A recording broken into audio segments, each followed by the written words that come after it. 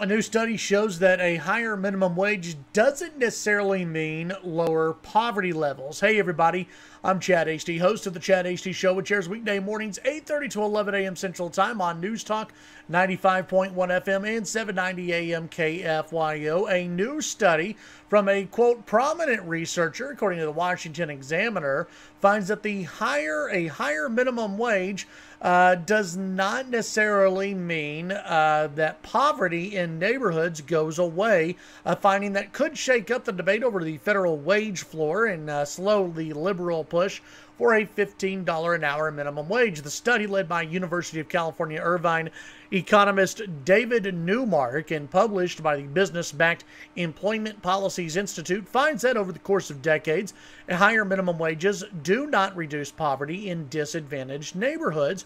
Rather, the analysis finds a $1 increase in the minimum wage rises poverty rates and government dependency by about 3%. The report also finds evidence that cash welfare fails to lower poverty as well. Quote, the clear evidence here is that the minimum wage doesn't deliver long-run gains and welfare doesn't deliver long-run gains either, Newmark says. Now, he says that he's not looking to put an end to the debate, that he wants to open up new lines of research, but let's kind of just take a look at this, because the traditional way of thinking is that if you raise the minimum wage, that people can get out of poverty. That would be true in, I guess, a perfect world, but let's not forget that when you raise the minimum wage, a few things happen. One, the price of goods and services increases because businesses need to make money. Number two, you have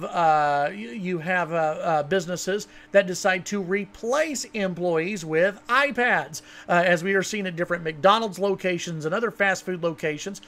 Touch screens come into play because in the long run they become cheaper, thus putting people out of work.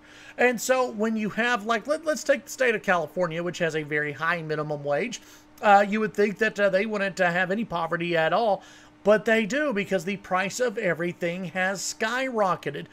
You look at places that have increased the minimum wage and even minimum wages for wait staff, prices go up. So it doesn't mean that you're saving or making any more money because you're having to put money back out.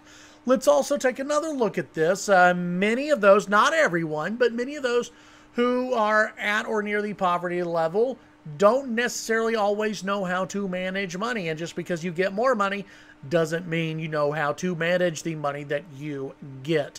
Raising the minimum wage doesn't solve the problem. It comes down to money management. It comes down to education. And yes, in some circumstances, it comes down to a little bit of luck as well. So a higher minimum wage does not mean that you're going to get out of poverty.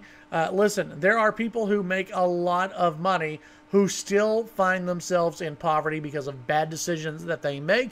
And also, if you look out in states that have a high minimum wage and states that pay workers quite a bit, well, the cost of everything, including a cheeseburger, skyrockets. Tune in to the Chad Hasty Show weekday mornings, 8:30 to 11 a.m. Central Time. News Talk 95.1 FM and 790 AM KFYO. Have a great day.